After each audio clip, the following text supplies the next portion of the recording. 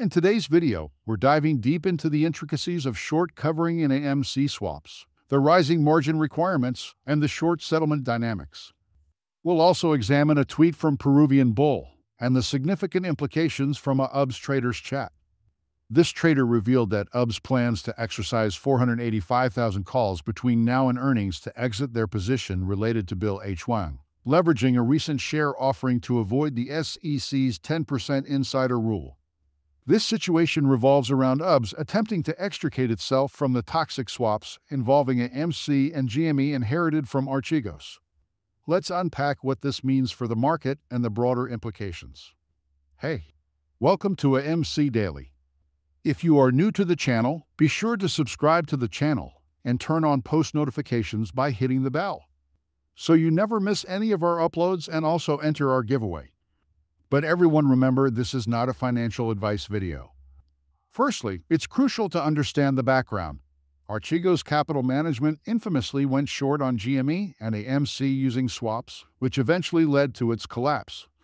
Credit Suisse assumed these toxic positions post-Archegos' downfall, which subsequently contributed to Credit Suisse's own financial turmoil. Eventually, UBS inherited these swaps when they acquired Credit Suisse. This chain of events underscores the toxic nature of these swaps and the financial strain they impose on the institutions involved. The UBS traders chat suggests a significant move to mitigate risk and possibly offload a portion of their liabilities. The notion of UBS exercising 485,000 calls indicates a substantial attempt to hedge against further losses and manage their exposure. However, there are varying opinions on whether this action is driven by GME offering an out, or if it's purely a strategic move by UBS to manage their risk. Looking at the broader market, it's evident that these positions are a major concern for UBS. The Swiss regulators have been proactive, demanding UBS prepare for potential wind-up liquidations by increasing their initial margin requirements significantly, to the tune of $12 to $17 billion. This move highlights the regulators' awareness of the precarious nature of these swaps and the potential for margin calls that could trigger a liquidation. Another layer to this situation involves the utilization of reverse repo capital from the Federal Reserve by UBS, using Credit Suisse as a vehicle. This maneuver further underscores the complexity and the financial gymnastics being employed to navigate these toxic positions. The Peruvian Bull's insights add another dimension to this scenario. The focus here is on the desperation and urgency of UBS to cover these shorts and exit their toxic positions. This urgency is evidenced by their participation in the recent share offering, strategically designed to avoid regulatory pitfalls while managing their exposure. Speculation has been rife over the years about UBS's strategies, with some suggesting they might be buying long calls as synthetic longs to hedge against their short positions.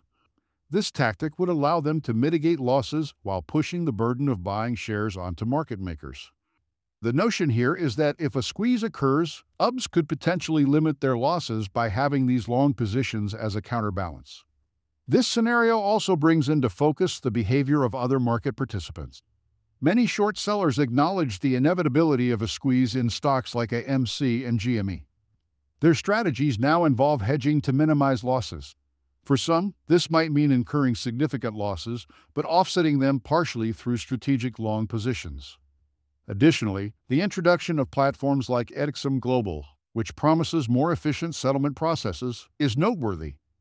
The timing of its launch coincides with significant market events, including high trading volumes in AMC and GME stocks, and the return of influential market players like Roaring Kitty. The involvement of firms like GSR and Virtu Financial in AMC Global highlights a concerted effort to streamline settlement processes amidst rising regulatory scrutiny, such as the implementation of T+1 settlement. The adoption of AMC Global by major players like Virtu Financial and Citadel Securities underscores the broader industry move towards more efficient settlement processes, likely in response to the tightening regulatory environment.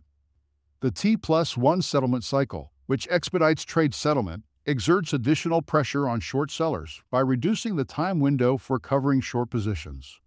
This shift to T+1 settlement can reveal the extent of counterfeit shares and other irregularities within the market. The expedited settlement process limits the ability of short sellers to manipulate the system, thereby exposing their positions more transparently.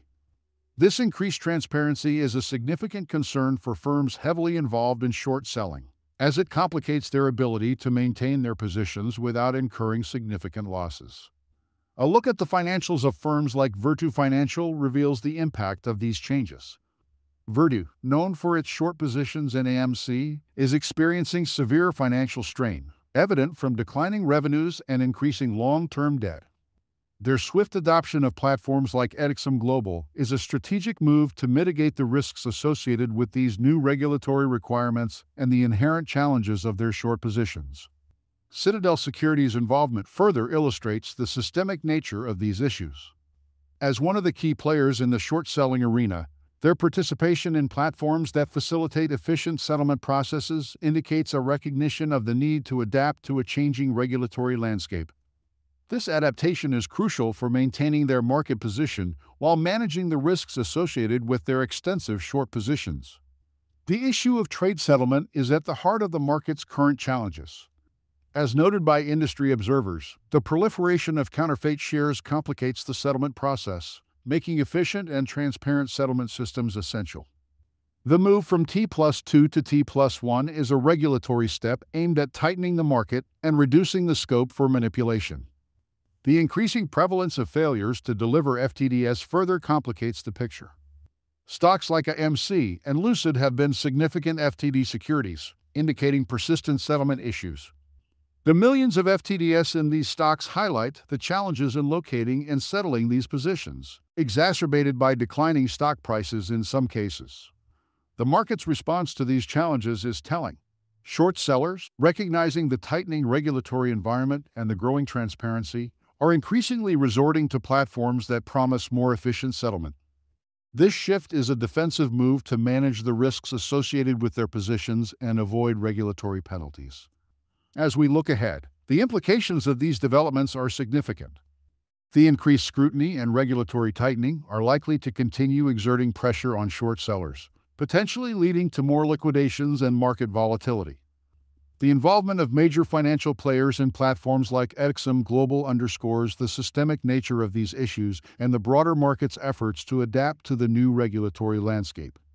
In conclusion, the dynamics of short covering in AMC and GME swaps, the rising margin requirements, and the evolving regulatory environment are reshaping the market.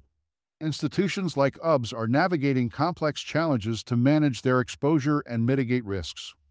The broader market is adapting through new platforms and strategies to cope with increased transparency and regulatory scrutiny.